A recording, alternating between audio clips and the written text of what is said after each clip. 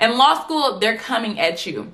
You don't get a choice of whether you want to participate in law school. If they call on you, it's your turn to say what you think the answer is. And a lot of professors are going to make you stand up.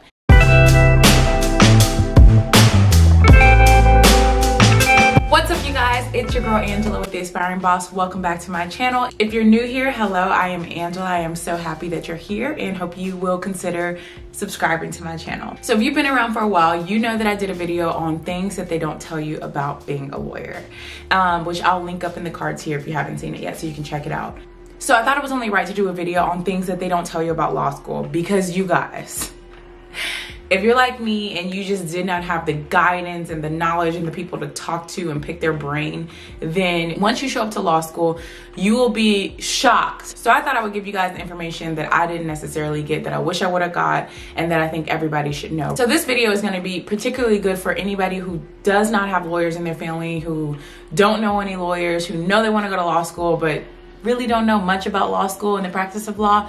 This one is for you. So grab a snack, grab a drink, and let's get into it. Okay, so the first one is a doozy, okay? And I did not know this about law school, and I don't know if I was just naive and didn't do the right research, but I don't remember knowing this when I walked into law school on the first day.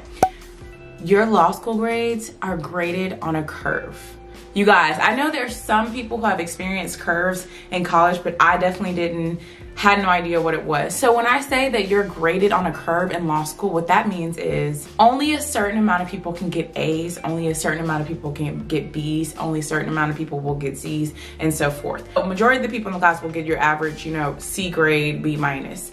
But for those of you who are striving for the A's and the A pluses and the A minuses like I was, they're limited, you guys. They are limited. Only a certain amount of people can get an A. That's totally different from college, right? If you're in a college class of 55 people, right, and you all study your butts off, you all have the possibility of getting an A.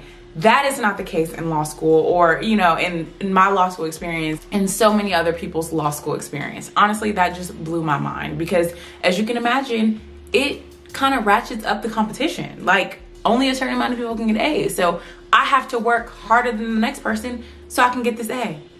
A lot of pressure. All right, so the next thing is, not all law schools are created equally. There's a reason why you have tier 1, tier 2, tier 3, tier 4. You guys, unfortunately, the legal profession, especially if you want to go work for a firm or work for a company, it's all about prestige. And so, not saying that if you don't go to a top tier law school, you know, like Harvard or something, that you won't get a job or that you can't get a firm job, but it is going to be a lot harder. Take it from somebody who went to a lower tier school and went into big law. I had to have the top grades. I had to be on law review. I had to do a lot of things that some of my colleagues at the better schools just didn't have to do, you know? So not all law schools are created equally. That's important to know. I wouldn't let it discourage you from picking a lower tier law school, especially if you have a scholarship. Just know that there is a difference. This one is a big one. Law school does not teach you how to practice law. You guys, I know, right? Mind blown. I feel like in so many other professions, such as accounting and, you know, doctors, you are learning what you're going to be doing on the job in your, you know, graduate studies. That's not the case in law school. Law school challenges you. Law school teaches you how to think. Law school, you know, think outside the box, but it does not prepare you for the practice of law. On the first day of my job, nothing prepared me for what I did then and what I did now. The thinking, the critical, analytical thinking, yes, but the actual practice of law, it does not prepare you for it. And I think that is astoundingly true when it comes to transactional work.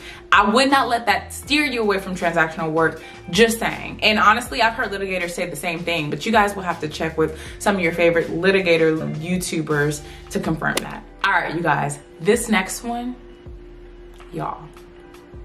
Your final exam is your grade for the entire semester. Now, some law schools might differ. You might have a midterm grade that goes into account or something like that. But for the most part, your final exam grade is your grade. You know how much pressure that is? You could be doing well in your assignments all through the year, doing all your readings, being prepared for class, when you called on, knowing the answer. But if you get a C on your final exam, that is your grade for the entire semester for that class. Like, make it make sense, you know? That being said though, if you do well on exams, well, you could have slacked all semester as far as like keeping up with your readings and, you know, being prepared for class, but you study real good for the final exam. So I feel like it just depends on, you know, it just depends on what your grade is, whether that's a good or a bad thing. But it's a scary thing, and it's not a common thing. It's something that we definitely did not experience in college. So just thought y'all should know that. So the next thing kind of piggybacks on that. Grades matter more than anything. No matter, you know, what organizations you're involved in, no matter, you know, if you go to class every day and get chummy with the professors, and that's just what it is. Honestly, there's some organizations that you can't even be a part of if you don't have the right grades, or you have to go through a rigorous process to get on there, such as law review. I did not have to write on law review. They call write on basically where you write a brief or a memo or some sort of paper to see if you have what it takes to be on law review, which is a prestigious law journal in law school. But if you have the grades, you can just get on law review. And that's what I did. Writing was not my strong point, especially legal writing, especially back then. And so I was just lucky enough to be able to grade onto law review, which was nice because it's such a resume booster. But if I had to write on, my chances of getting on, if I'm just being completely honest with myself and my writing skills back then, I'm not sure I would have made it. And so grades, good grades are really important, more so than they were in college. Okay, speaking of college, you guys, law school is a huge eye-opener. It is so different from college in so many ways. Most importantly though, it's so different from college in how you have to study to be successful and how much you have to study to be successful. You guys, I don't know about y'all, but in college, I would literally make a study guide 1 to 2 days before the exam, you know, study it the day before, and I could get an A. That's not law school. That is not law school at all. You have to prepare for that exam all semester by keeping up with your readings, outlining, and by outlining, it's kind of like creating a study guide. But like I said, I would create a study guide 2 days before the exam in college. You're creating your study guide from day one in law school. It's just a different ball game. So how you study, totally different. In college, teacher would give us a concept, a definition. I would read it over it a few times, get familiar with it, and be able to identify it on the test. That is not how law school works. One, you have to understand what they call the black letter law, which is the law, the rule of law. In best case scenario, you memorize that black letter law so you can spit it out on the exam. And then not only do you have to memorize it and know it, you have to understand how to apply it, okay? So just because you can spit out, for example, the definition of battery, if you don't know how to apply the elements of that definition, you still won't do good on the exam. So it's just a much deeper analytical, critical understanding and thinking about concepts. Way deeper, way more substantive than I ever got in undergrad. And then, like I said, how much you study. I studied 2 days for the exam, A. Like, law school, I set aside a minimum of a month of preparing for finals when it came to law school. And that's nonstop studying around the clock, like studying, zeroing in, not going out, not doing anything but studying. Totally different ball game. All right, the next thing they don't really tell you about, and sometimes you don't find out until it's too late, but your first year is the most important year in law school, in my opinion. Here's why. So in law school, when you go for jobs and internships, some people get internships their first summer. I was lucky enough to be able to do that. But majority of people, there are 2L summers where they really get that good internship that turns into a full-time job after. But here's how it works. You interview for that 2L position at the beginning of your 2L year. So all they have to look at is your first year grades. Y'all feel why I'm saying that the first year is the most important? Because they're judging your first year performance and whether you're gonna get this internship, and that internship is usually what translates into your full-time gig after law school. Like, not saying that everybody graduates law school knowing where they're gonna work. A lot of people don't, but for the people that do, it's usually because of their 2L internship.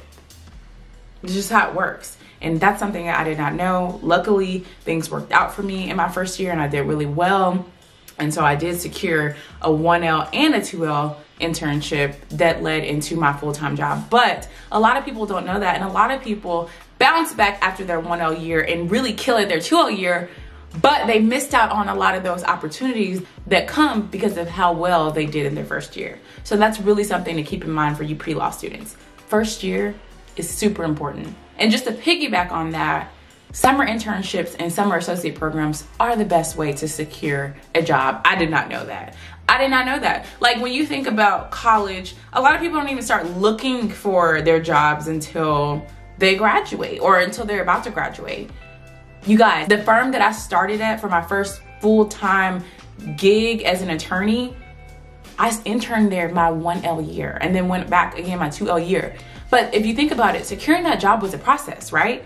I started with that firm as a summer associate my 1L year and built that relationship and, you know, met with people and people got to know me all through, you know, it was a process. That is one of the reasons why I graduated with a job already, because I'd done the work 1L year. That's crazy. And the fact that I got a summer position as a 1L put me in a good place for when I was interviewing for 2L summer associate programs. Because they're like, oh, you worked here? Oh, that's a good firm. That's a top firm. We like you. We want you. Because that's the thing about law firms. Very competitive. If one law firm sees this law firm has a good candidate and they summered their 1L, well, hey, we want you to come to our law firm 2L and we can show you how it's really done because we want you now. So it becomes a whole competition thing. It's crazy. But honestly, it's a good position to be in. I couldn't complain.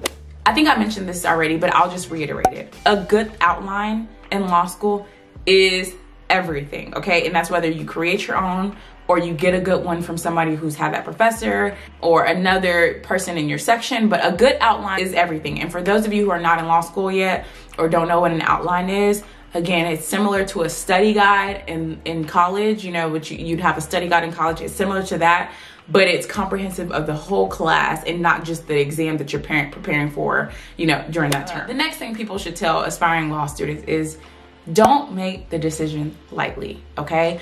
I think in America specifically, people are too willing to take on student debt without really thinking about how that affects you, right? Law school costs 6 figures. Unless you have a full ride scholarship, law school is going to cost you some coins. Undergrad already costs you some coins and you have to go to undergrad in order to go to law school unless you're in like California or something. So a lot of people are taking out this big debt going to these lower tiered schools where their job prospects aren't that great, and then they graduate and then they're not making that much money, and then now they also have 6 figures of debt to pay. So when you're thinking about law school, it's also important to think about the financial commitment of law school. I'm not saying that to deter anybody from going to law school. What I'm saying is know what you're getting into and have a plan. Also, it's more than just about the financial aspect. Also know what you're getting into as a career. If you're the type that sees yourself working a strict 9 to 5 or less than, a traditional legal career might not be for you. Lawyers are not 9 to 5ers. We work a lot more than 9 to 5. We work nights, vacations, and weekends. That's just the profession. That's just the demand of the profession. So that's something to consider as well, what you want your life to look like. Too many people get into the profession and think that this is their dream job, and then they realize, hey, this is not what I wanted. And so a lot of people just, especially as young people, you see the glitz and the glamour that you see on TV, you hear lawyer, you think a lot of money, but you also should think about what goes into the career. Again, not saying this to discourage anybody, just be informed before you make a decision, you know, that's gonna affect you for the rest of your life.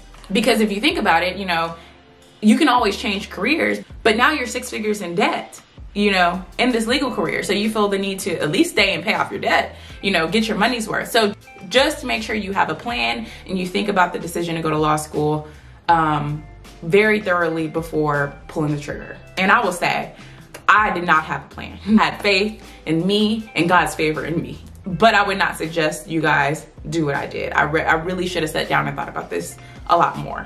I'm thankful that it worked out, but that isn't always the case for everybody. So I just do want to throw that out there for you guys so you guys don't make the same mistakes that I made.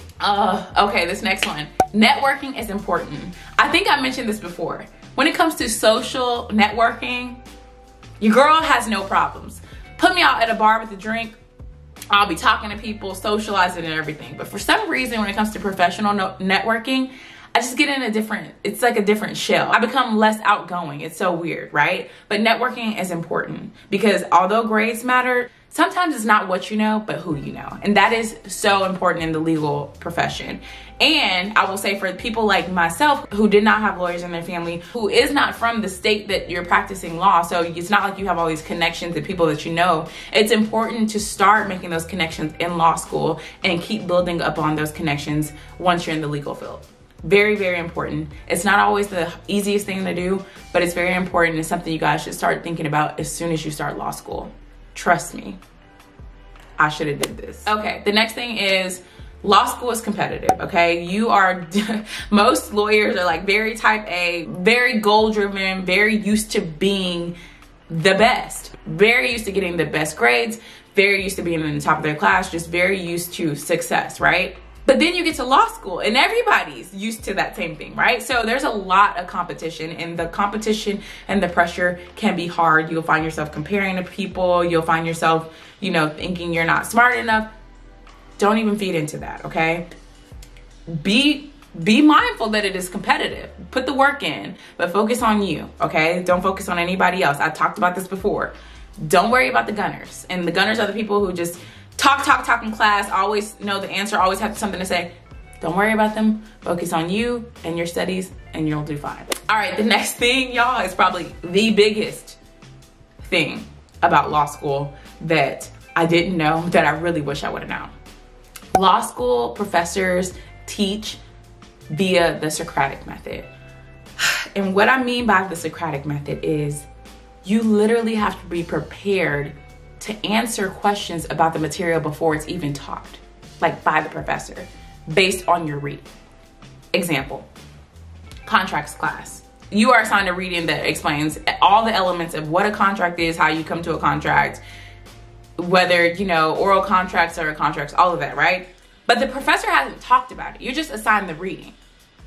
Many of us know that sometimes when you read, you know, yeah, you can read it, but you really need the professor to flesh it out and really give examples for you to fully understand. But that's not how it works in law school. You're assigned the reading, you go into class, professor, professor's teaching, you're clicking on, Angela, stand up. And you're like, what? Like, what are the elements of a contract? And you're fumbling and you're trying to think like, well, what did I read? I just read this last night, but I don't know. Like, you haven't taught it to me yet. I just read, but I didn't get any examples. I'm not sure I fully understand. But that's how it works. Well, essentially, it's nothing like college, right? You go to college, you don't really have to be prepared because you're only going to speak unless you raise your hand. Like, the professor's not going to call on you. The professor is just going to come in, teach, let people speak if they want to. Let you raise your hand and ask a question, but they're not going to come at you. In law school, they're coming at you. You don't get a choice of whether you want to participate in law school. If they call on you, it's your turn to say what you think the answer is. And a lot of professors are going to make you stand up. And it's sporadic in a lot of classes to where you have no idea whether you're going to get called on or not. So basically what this does is puts the pressure on people to be prepared. You're going to want to be prepared for class because you don't want to get called on and get embarrassed in front of the entire class. So it's a kind of like a little bit hazing. And honestly, I'm not going to lie, this can translate into the practice of law too. On this last one, I'm going to end on a positive note. The possibilities are endless. You can literally go into so many different types of fields of law. You can do so many careers with a law degree, okay? I actually recently did a video on different types of law paths that you can go down. So I'll link it up in the cards here in case you guys haven't seen it yet. But yes, I want you guys to know that there are so many possibilities for careers with a law degree. So with that, take that information, do your research, try as many internships as you can, talk to as many different lawyers, many different law students, as many people as you can to really kind of see what all there is out there, because there is so much out there. And one thing I just want to say is I don't want anybody to take this video and think that I'm discouraging anyone from going to law school. all I wanted with this video is for you guys to be a little bit more informed than I was. So with that, I'm gonna have you guys go ahead and like this video right now. If you aren't subscribed yet, go ahead and subscribe. If you don't have the notification bell on, go ahead and put the notification bell on, guys, because that will let you know every single time I upload. As we're getting into this last quarter, I have some big goals for the channel. I'm gonna probably start posting a little bit more sporadically. I'm gonna do videos every Sunday for sure, but I will be dropping, you know, bonus videos throughout the week on different days, who knows? So you need to have those post notifications on so you can make sure you know when I post. Thanks so much for watching. I'll see you on the next video. Bye-bye.